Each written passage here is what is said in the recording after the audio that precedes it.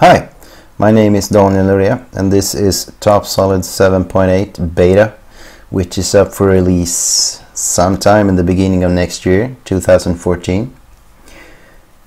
In this video I'm just going to show you about the ability Missler has added to apply automatic part numbering to imported parts, such as if you have received files from a customer, or maybe you got some standard components off the net or from a supplier.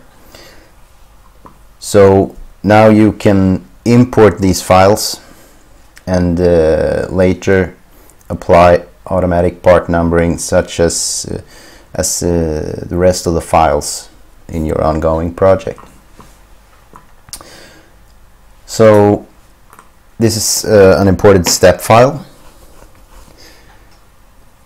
and you can right click any part in this project, go for check for properties, look for the part number, and of course there is none, it's an imported part.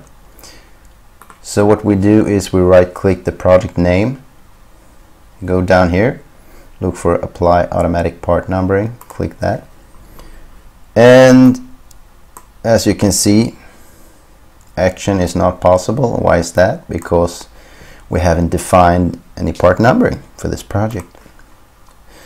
So to do that, right click project name again, we go down to part numbering, and we're going to define two types of documents, part and assembly.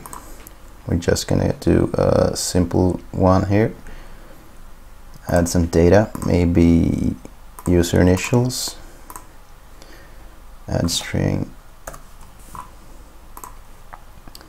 and we add a counter, starting value, let's say 1000, minimum number of characters 4,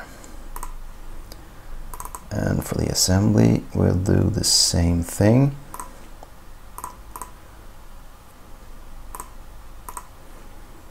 Just add some different numbers.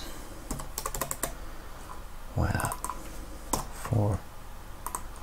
Okay, so once that's done, we have to check in the project before we can apply automatic part numbering. So we'll do that.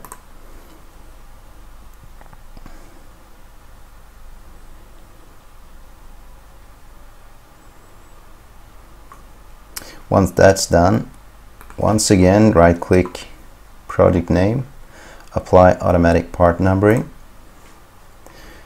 and as you can see, action is possible for both assembly files and part files.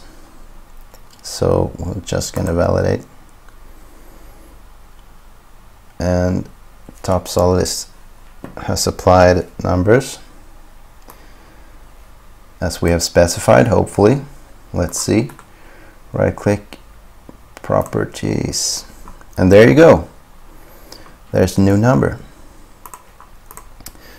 So that's how you will be able to apply automatic part numbering in TopSolid 7.8, which can be quite handy in bigger projects.